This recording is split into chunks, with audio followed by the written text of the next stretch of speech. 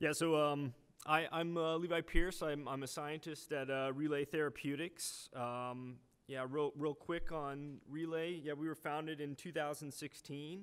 That was when I joined, so I've been with them since the beginning.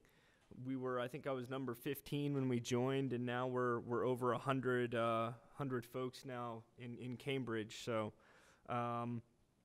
We're basically an oncology-focused small molecule drug design company, and we're expanding now, actually, also into other targets outside of oncology. So stay tuned for that.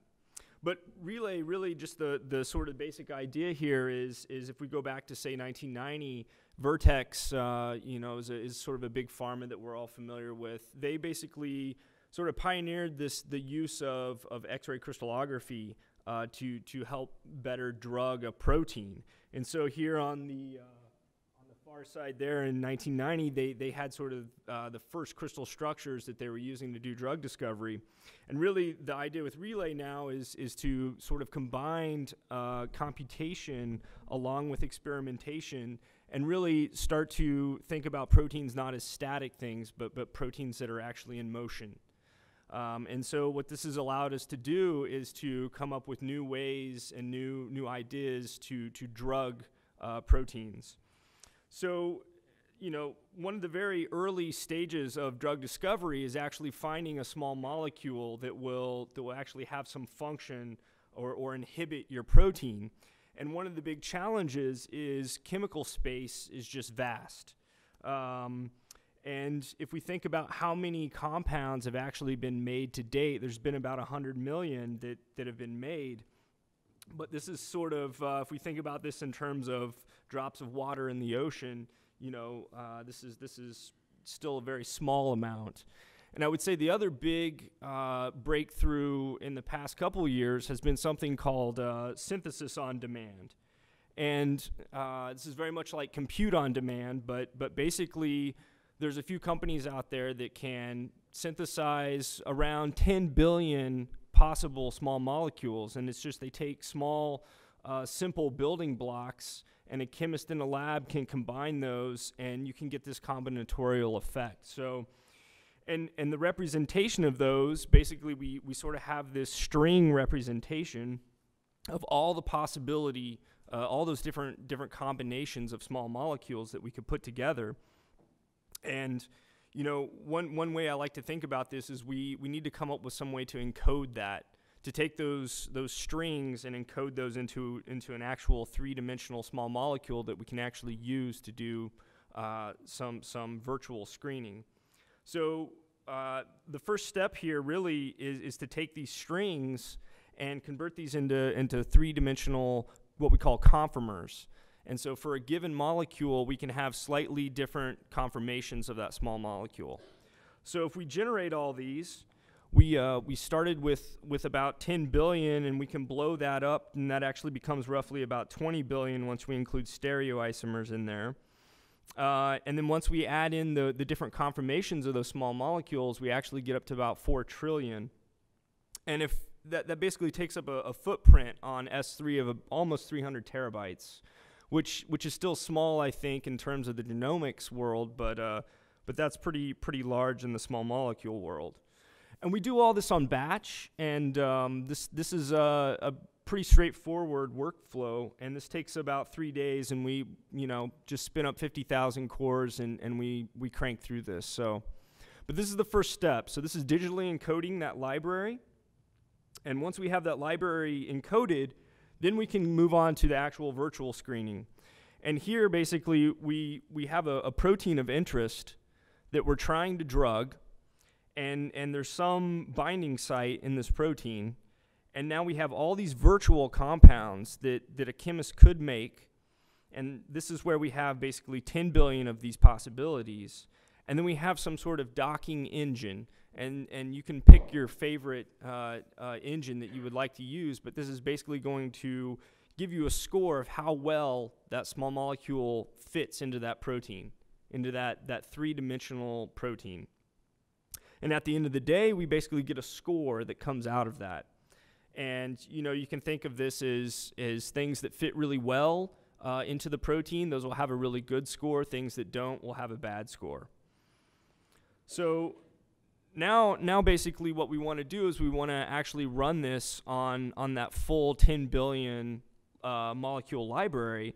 And again, this is all done pretty simply with the batch system. So here basically we have our all those conformers stored in S3, and what we can do is basically spin up roughly 100,000 cores, and we can just crank through that and dock all those small molecules into one single protein that we're interested in.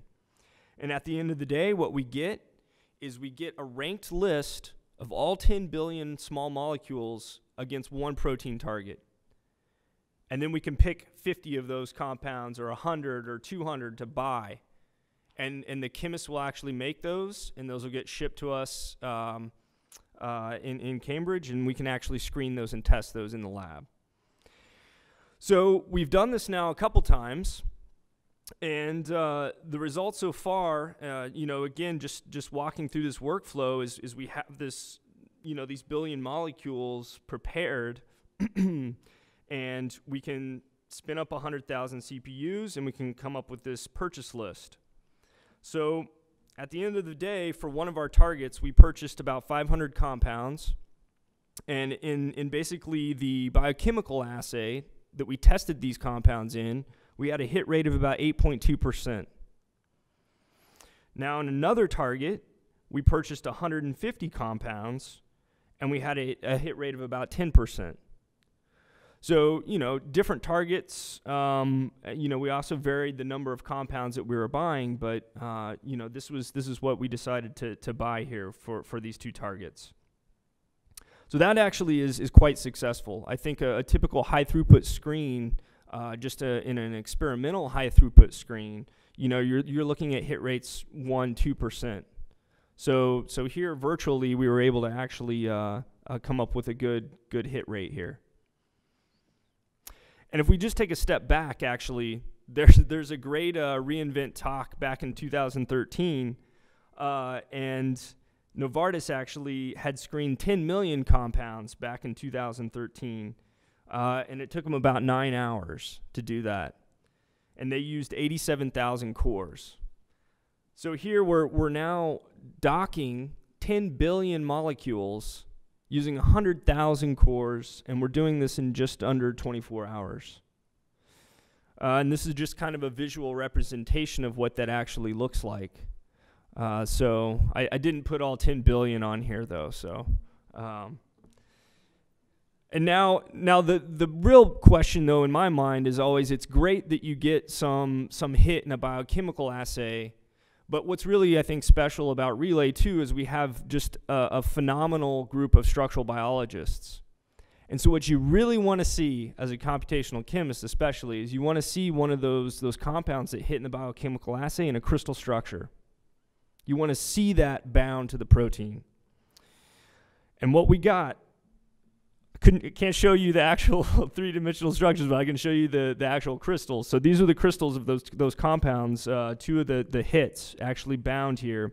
And we got a 2.6 angstrom structure out of one and a 1.7 angstrom structure out of another. So if you guys wait another year, when we'll be back, we'll show you the actual structures. But and really, once you have that structure, that just allows you to do another round, a whole nother iteration of this. So we actually saw some rearrangement of the protein, and I mean, you learn so much once you get the actual structure of the compound. So a few questions now, kind of what's next here. This seems to be working really well for us. We've now done this for several other targets. I think there's a couple questions. One is, do we really need to virtually screen all 10 billion molecules, or can we be more clever about this? Another question really is that I didn't touch on here, but how do you actually pick that 500? Do you just take the 500 best scores, or do you try to take some diversity strategy in terms of picking the molecules that you're actually going to buy and purchase? And then really the one that I like the most is, how large can we go? Can we screen 100 billion molecules or a trillion? So maybe if I'm back next year, we'll be at 1 trillion molecules by then. So, but I also wanted to basically acknowledge John Weiss, who's here in the audience, and also Nick Pabone. I think, you know, I can talk a little bit more about the engineering side, but there were several iterations here, because when you're running 100,000 instances of this, shaving off every little bit of time to make this as fast as possible really saves you in the end. So, and Inamine is the company that we actually have been working with to purchase these molecules. This is the group that has basically synthesis on demand, and then OpenEye is the docking software that we've used here. So, and I'll open it up to questions.